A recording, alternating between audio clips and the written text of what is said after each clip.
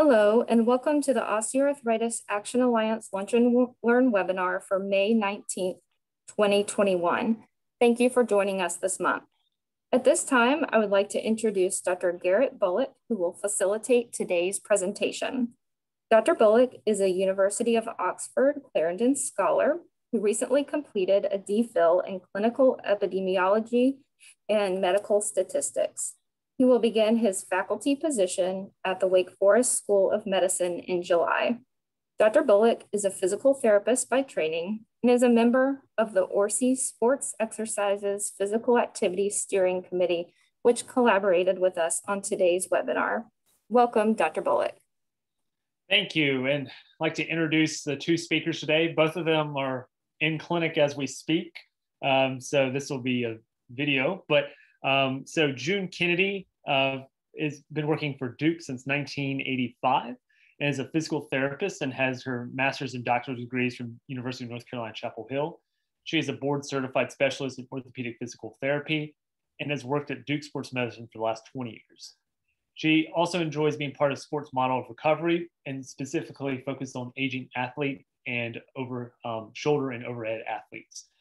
Dr. Grant Garrigues is a shoulder and elbow specialist in sports medicine of orthopedic surgery at Midwest Orthopaedics at Rush. He received his undergraduate and medical degrees from Harvard, a research degree from MIT, and completed his orthopedic residency at Duke and his shoulder and elbow fellowship at the Rothman Institute. He was head of shoulder reconstruction and co-director of the sports medicine and shoulder surgery fellowship at Duke for a decade before recruiting to Rush. And thank you for the opportunity to speak today on the topic of return to sport with glenohumeral osteoarthritis. My name is June Kennedy, and I'm a physical therapist at Duke Sports Medicine Physical Therapy in Durham, North Carolina, in the United States. My goals for this presentation are to describe physical therapy interventions that may help with management of shoulder arthritis in the non-operative setting, and to discuss return to sport considerations for individuals with shoulder arthritis. So considering who is this group of patients and who's at risk to develop glenohumeral osteoarthritis or just simply getting older as we age, there's increased risk, especially if having a lifestyle of excessive loading, either with sport, as in this Olympic weightlifting, or a manual labor job, and having a prior joint injury, such as dislocation or living with instability that's recurrent.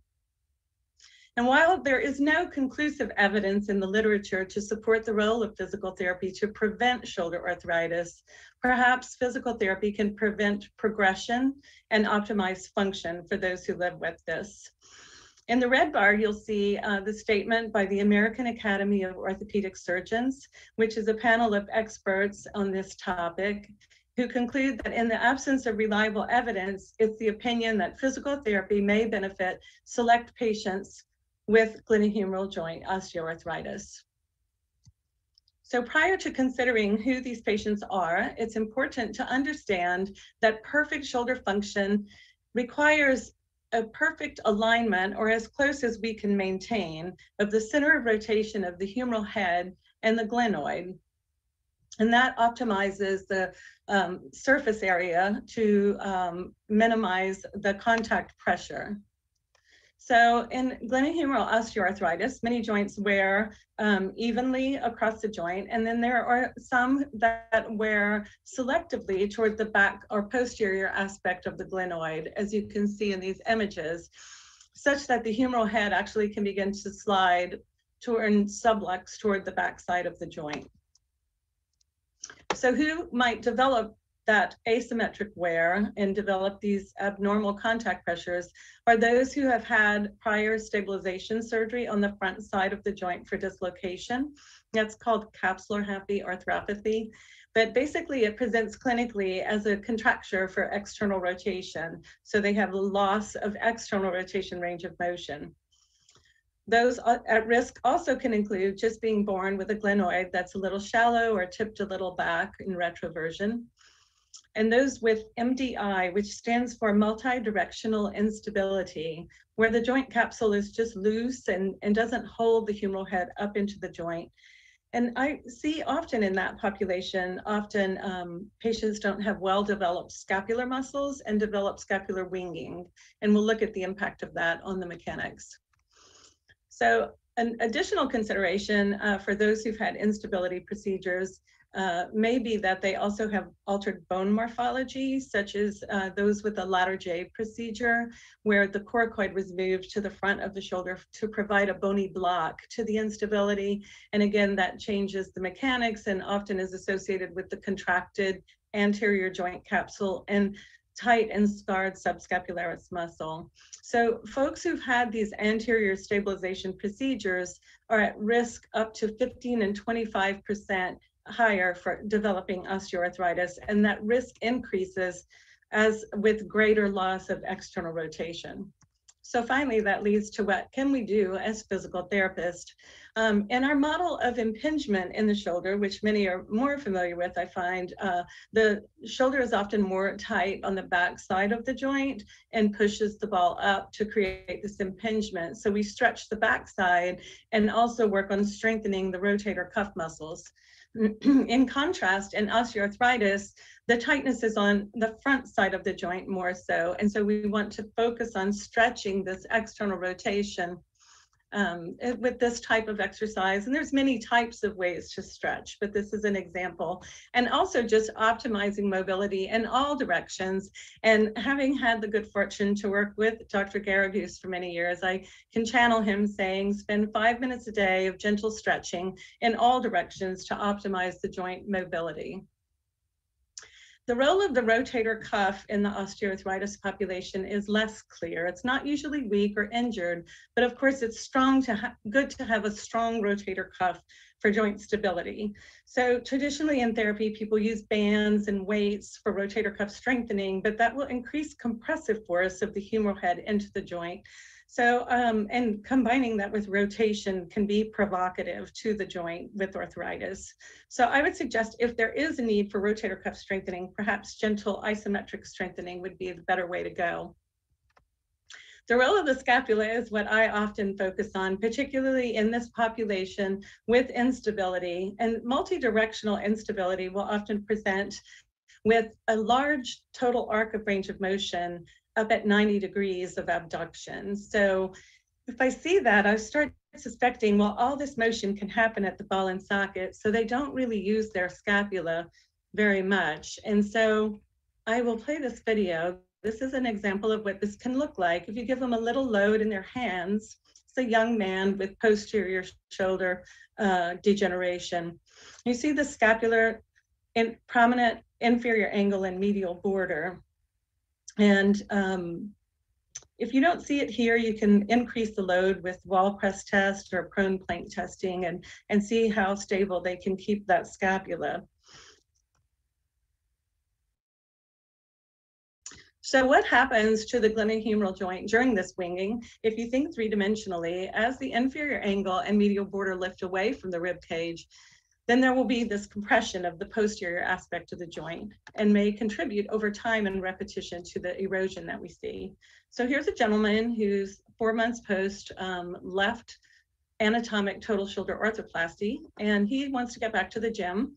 And you can see with simple biceps curls, he's getting this sort of scapular winging. This may make it challenging for that glenoid implant to bear up over time. So in contrast, if we simply have him rest his elbow on his side, then he can do the same weight, same exercise without that winging, and that may bear out better over time for him.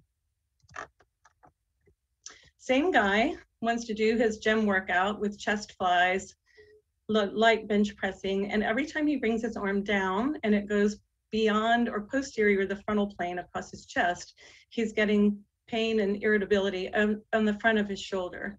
So if he simply shortens that arc to try to keep the arms anterior, the frontal plane, then he can do the same exercise with the same weight and without the pain, and hopefully over time enjoy the activity with less wear and strain to his joint. So another role we can play as therapists is teaching patients how to optimize and integrate their kinetic chain. And that means adding movement all the way from the trunk and hip and even the feet, developing core strength. And as some examples of that and common exercises for this population, for the freestyle stroke of swim, you'll notice that as that left arm is stroking forward for the swimmer in this picture, her body is rolled to the side. And then as she would freestyle with the right arm, her body needs to torpedo roll in the water to the opposite direction, and that will optimize the alignment at the shoulder. Tiger Woods shows us down here in the golf swing that we need to optimize hip and trunk rotation in order to swing all the way through. And if that's stiff or not integrated well, then the extra motion and strength will have to come from the shoulder, and will overtax that over time. And then our little skeleton progression for the overhead athlete shows the importance of being able to stand on one leg and have a well-aligned pelvis and trunk that then can rotate over the body to generate force, starting with the bottom leg all the way up and then rotating over. So some rehab strategies that we use, here's my guy again, he wants to return to golf. And so he's working on stability on the knee, the left knee that he's kneeling on, integrating trunk rotation. And then we kind of bring that into practicing his golf swing in a controlled environment to begin with, into a sport net. And this is a patient I'm particularly proud of. She's had a left reverse total shoulder orthoplasty as a revision of a left anatomic that did not go well. And you'll notice that torpedo roll that she's demonstrating. And she's very, very, very happy to be able to be back in the pool swimming. We also can help as physical therapists through the role of education. And again, channeling Dr. Garrigues, telling patients to reverse childproof their house. So when you childproof, you move everything up and out of reach, and instead bringing it down and within an arm's reach to make it easier on the shoulder. I mentioned GEM do's and don'ts, including just keeping weights light, more reps in front of the body, and not avoiding extreme range of motion and long lever arms like the lateral deltoid raise. I think it's important for these patients to understand to balance rest with activity and not rake the whole yard for 4 hours, but break it into 30-minute segments.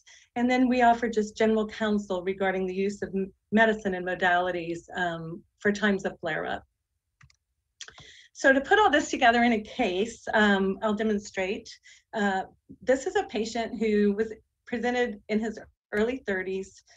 He played hockey in college and is continuing to play recreationally, and has a history of anterior dislocation and rotator cuff tear that was managed with an anterior stabilization procedure called a Bankart. So now he continues to feel some instability in his shoulder and neck pain. He actually thought his primary problem was a neck problem for upper trap pain. And imaging confirmed that he had a slight posterior subluxation, like I mentioned in the earlier slides, and a posterior labral degeneration. His total arc of motion on exam is very big. When his arm is brought to 90 degrees of abduction, he has 125 degrees of external rotation and 80 degrees of internal rotation, so a total arc of 205, which is very large. So I'm suspecting he's not going to be using his scapula much and in his activity because he gets so much motion from the glenohumeral joint that he doesn't need his scapula. So I give him some hand weights and test, and I don't see any smoking guns. This actually looks pretty good. You can see maybe if you're imagining a little overactivity in his upper trap that may be doing some subtle compensation, but not too terrible. So he increased the load that he had with wall press testing, which also looked fine. But when putting him in prone to increase his load, you can begin to see that scapular-medial border prominence. He's unable to control that well. And again, if you think of that tipping, that will be associated with that posterior labral compression, and that's not going to help his shoulder over time. And he's wielding a hockey stick at high speeds, so he needs to be able to control that. So he literally had 3 PT visits, and on the first one, we targeted the scapular stabilizers with a good bit of challenge and with what we call an open chain model or hands-free to strengthen his serratus anterior, which is a big muscle for stabilizing that medial border.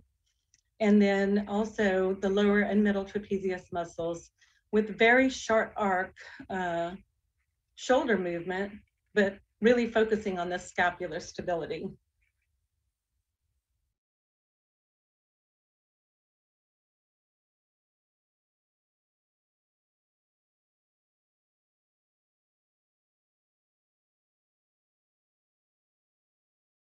And then in his second visit, we added some functional training towards his sport using a body blade. And with the body blade, you can simulate patterns of movement, but I'm just having him focus on holding that scapula in the right place. And he's even starting to feel, he's an athlete, so he gets it pretty quick, how to stabilize that. And then it's a really cool tool. You can integrate patterns of movement, lunging, so it's a nice adjunct to have. And he actually bought one of these and worked on it. And for his third visit, we added, what can he do when he goes to the gym to simulate some of these things? And so he's doing that serratus anterior punch at a cable column while sitting on a gym ball to integrate some trunk stability. And as a skater, he's going to need to push off on one foot and then the other foot and alternate that. So I just have him start practicing that in this position, and you can see his trunk activity increase. And he felt like from here, those were good tools, and his upper trapezius symptoms that he had presented with resolved. He felt less pain and more stable. And his wife was my babysitter for years, so I was able to keep up with him. And as far as I know, he's still playing hockey. So this just shows the body blade is a good tool for generating good levels of force in the scapular stabilizers. And so in summary, the tools in our toolbox as physical therapists to try and help this population with shoulder arthritis is to restore and maintain range of motion with a bias towards external rotation, providing a stable scapular base, integrating the kinetic chain, providing education about what to do and what not to do. And this is my email. If you have any questions about this, I'd be happy to hear from you. Thank you.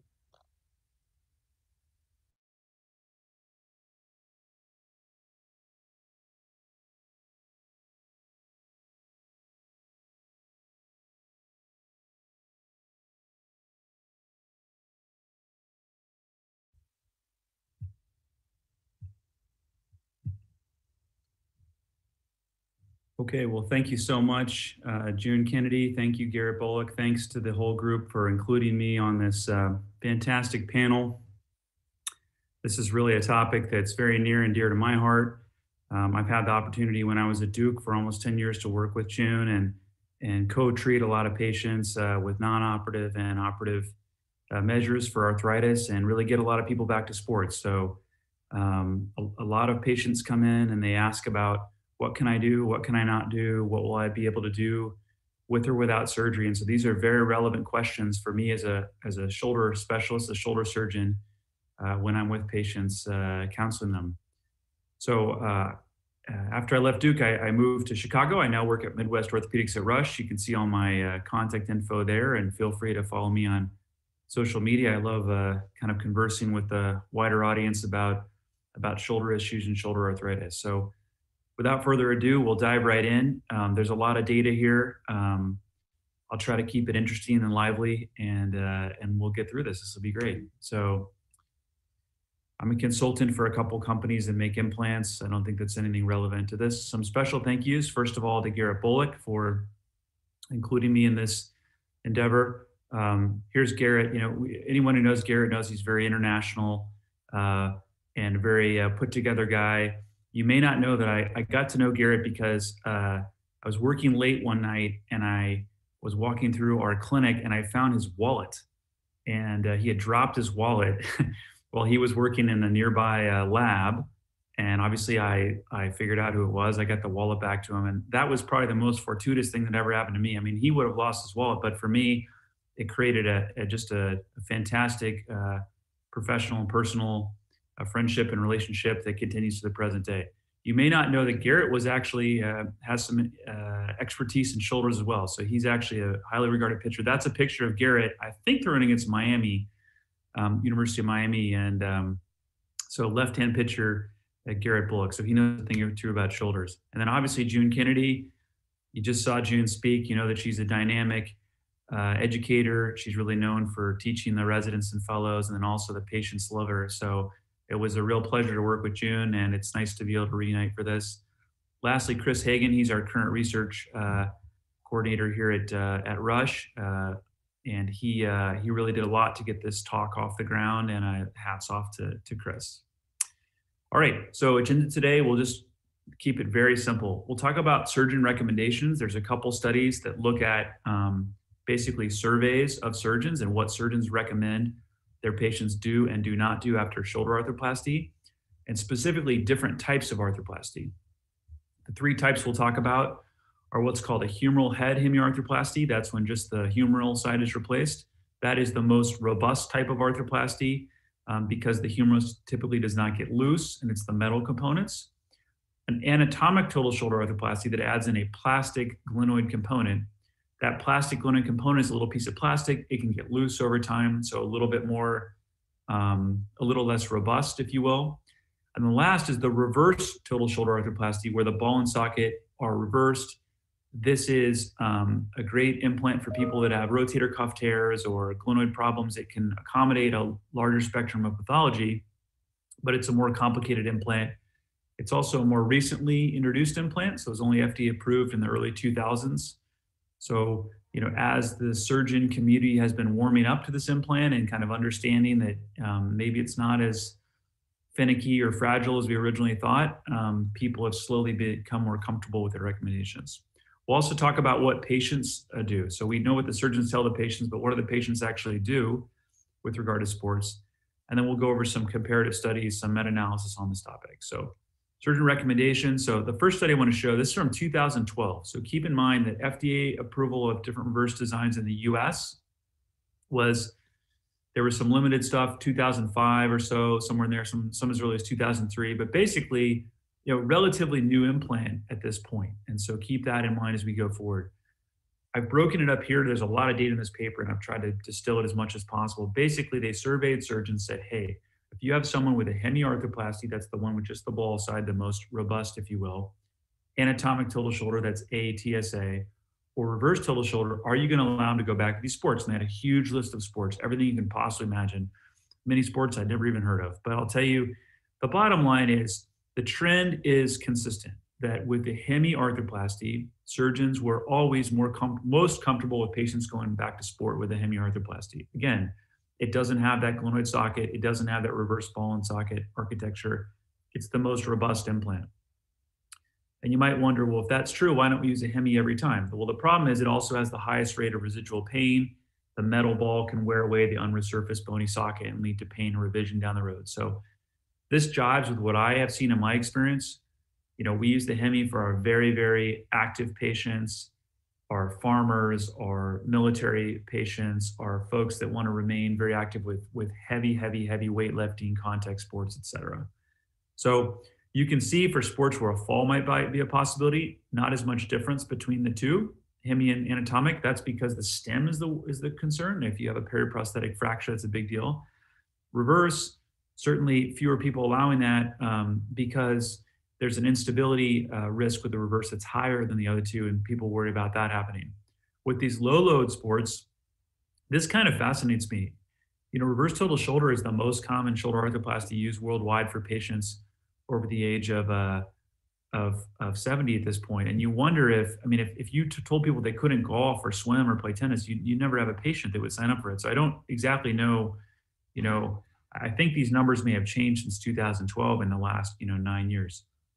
The big concern here is the contact sports. I mean, thankfully that's a small percentage of our patients, but, certainly if you have somebody who wants to engage in hockey, like June's patient, et cetera, if they're really going to be checking and doing ballistic type sports, you may worry that plastic socket will get used or get loose, and you may be obviously concerned about doing something a little more fragile like the reverse total shoulder.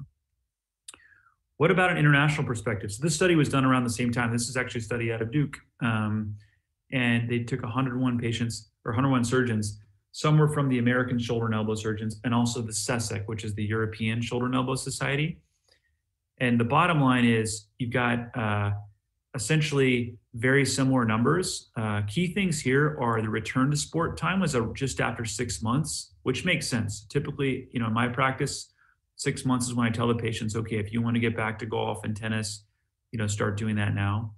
They also talked about, what we're allowed over time. So, a lot of these patients, a lot of them kind of, because there was a European contingent in this study, a higher percentage of surgeons allowing European patients to do some of these things because I think they were a little more comfortable with the implant. It was available in Europe about 10 years before it was available in the US.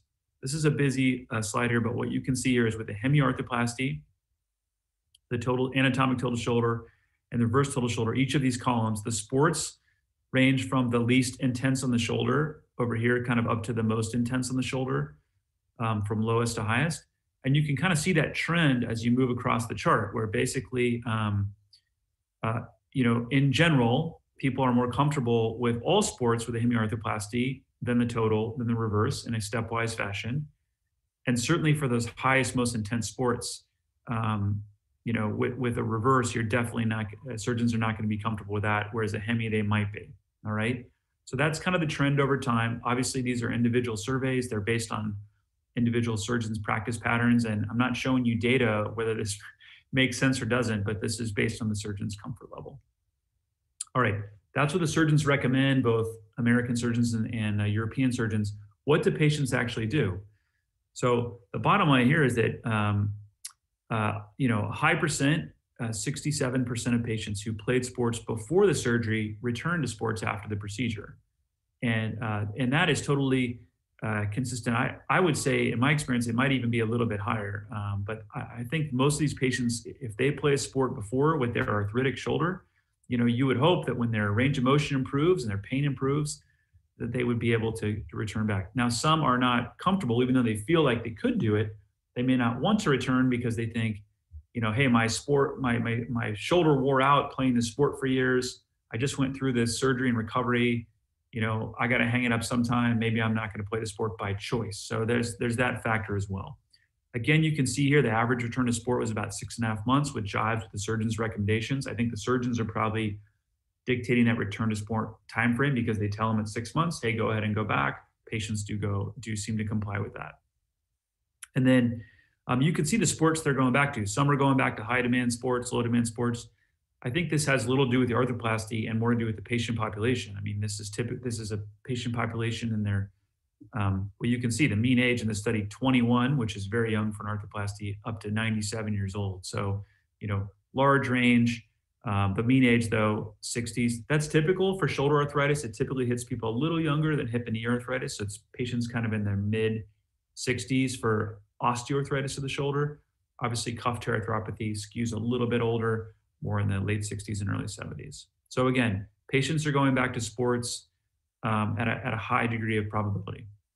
All right, what about, this is two studies I've kind of combined in one chart. A lot here again, but just to kind of, the bottom line here is that if the patients weren't doing sports before their arthroplasty, maybe they hung it up because of health issues, or maybe their shoulder, or maybe they just, for whatever reason, moved away from sporting activities, they're not likely to go back to sports after shoulder arthroplasty if they hadn't played any sports within the 5 years prior. And that just makes sense. I mean, there's so much that goes into a decision to get out on the pitch.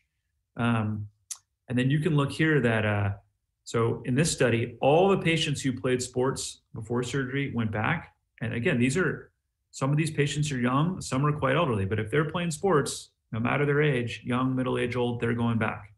Same thing here, 89% returned. So these patients are going back. So I think the thing for your patients to tell them is, are you going to be better than you were before? Are you going to be able to dunk a basketball if you couldn't before and all this thing? Probably not. But if you were playing before surgery, you're very likely with a high degree of probability, 89%, 97%, to go back to playing. And I can tell you anecdotally from my own patient experience, they do better. Again, the pain and function is better, certainly for those lower demand sports, things like golf and tennis.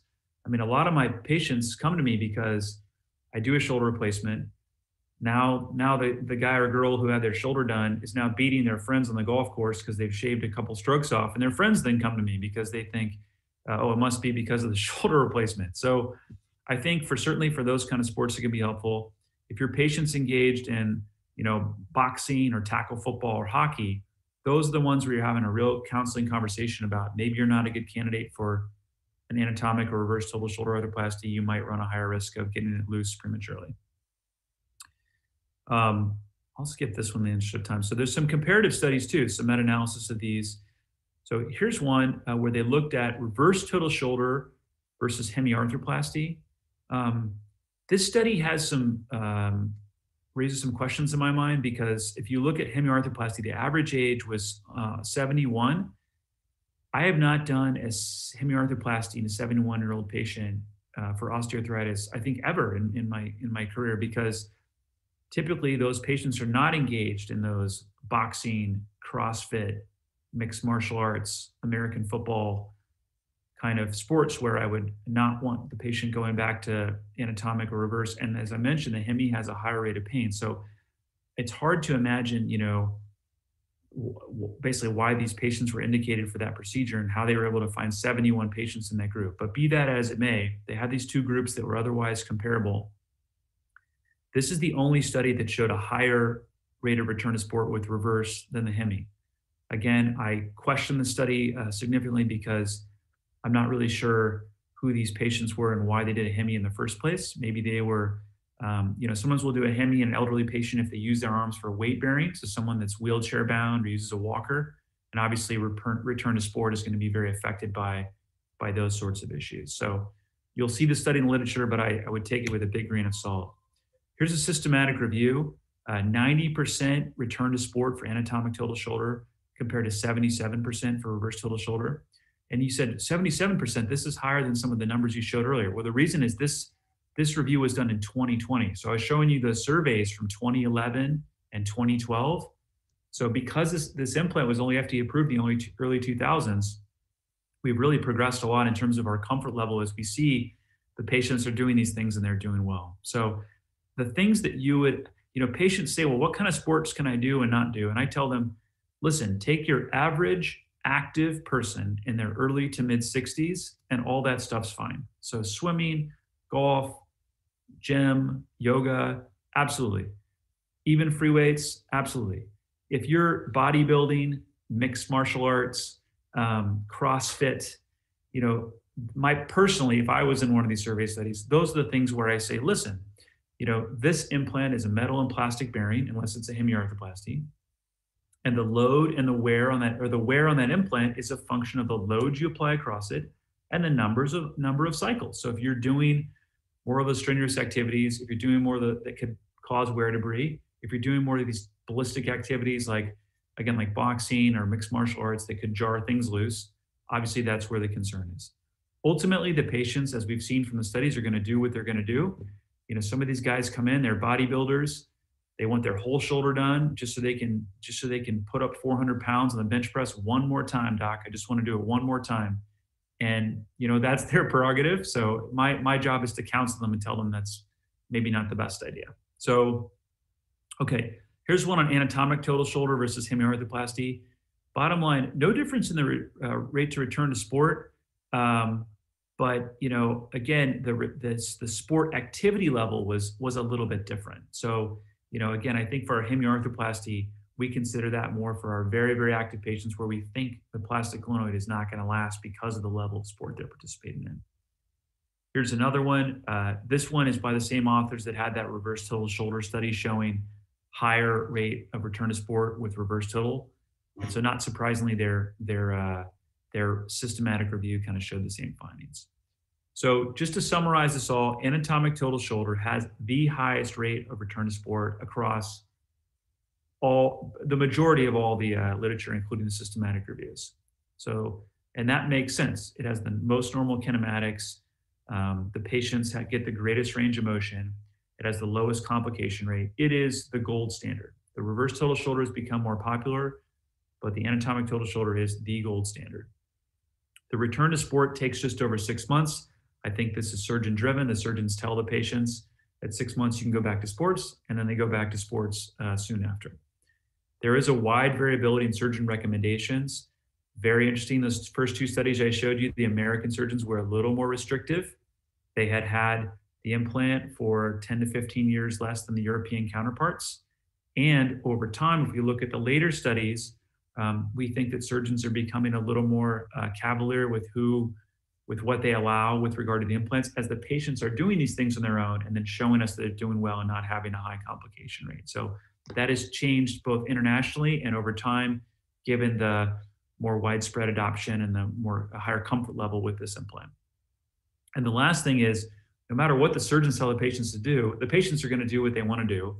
They're participating in sports with a high degree of frequency at a high level, and they're very satisfied. They're getting back and they're happy and they're not having a high complication rate as you would fear. So the surgeons may be a little more, nervous than the patients, but the patients are proving that these implants work quite well. So these are my references. I want to thank everybody for their attention. Please feel free to follow me on social media, and thank you so much for the opportunity to speak to this group. It's a real honor. Thank you.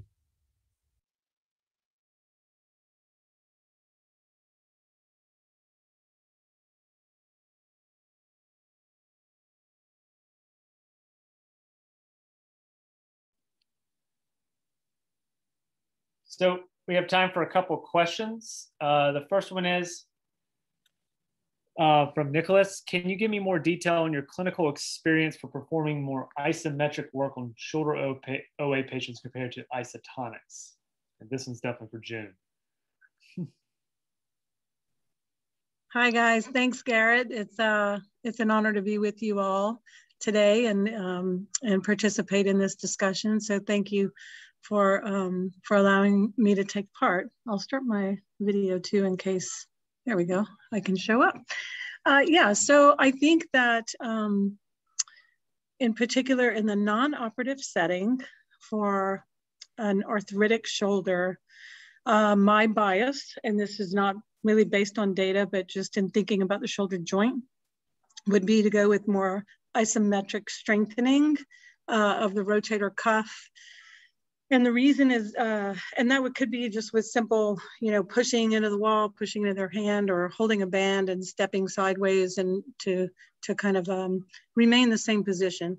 So if the rotator cuff compresses the humeral head into the glenoid, and you have an arthritic joint with poor cartilage there, and then you add rotation, to have that done with resistance can be provocative. But if the cuff is weak and you want it to center the head well, it seems isometric can be advantageous over isotonic, and you can do it in different positions. After arthroplasty, we initiate isometric strengthening of the deltoid and scapular muscles post-op day 1 for the reverse patients, because there's really no soft tissue repair around that for the majority of the patients. After anatomic total shoulder arthroplasty, we will not do any strength loading across the subscap, because if that has active tension across it, it can disrupt the healing process, and then it's not as good of a repair. It's not as, the functionality of the prosthetic implant is compromised. All right, so we have time for really one more question. I'll go with Neil Evans. I think this is actually one of my questions. Based on your experiences, is there a certain location of the humeral head where you see more OA? For example, I'm assuming maybe the posterior aspect of the humeral head based on scapular winging compared to the anterior.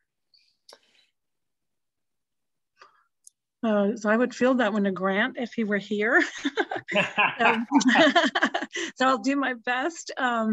I know, posterior glenoid erosion is the more characteristic pattern of erosion on the glenoid side. For the humeral head side, if it's post-trauma from like dislocation with a Hill-Sachs lesion, that's often on the posterior aspect of the humeral head.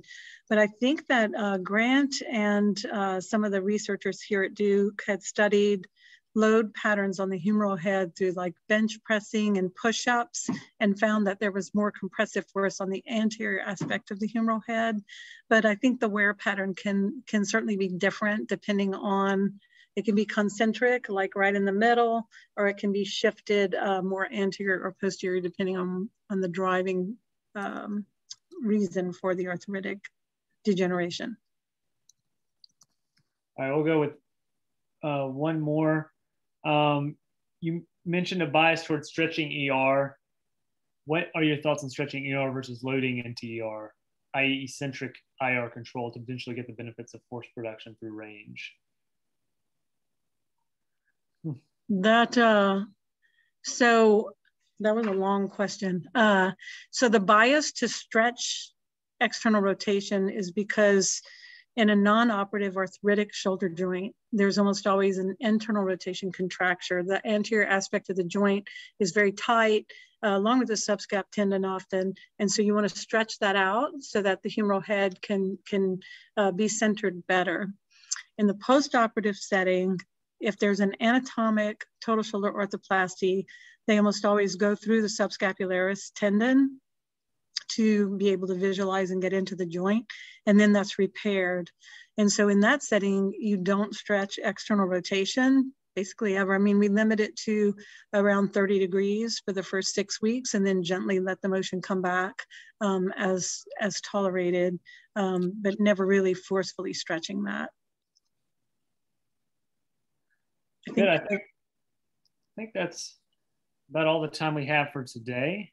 I want to thank everyone again for coming, and then for OA Action Alliance for hosting this again. And this is a sport, exercise, physical activity, OARSI group in collaboration as well. And I think that's it.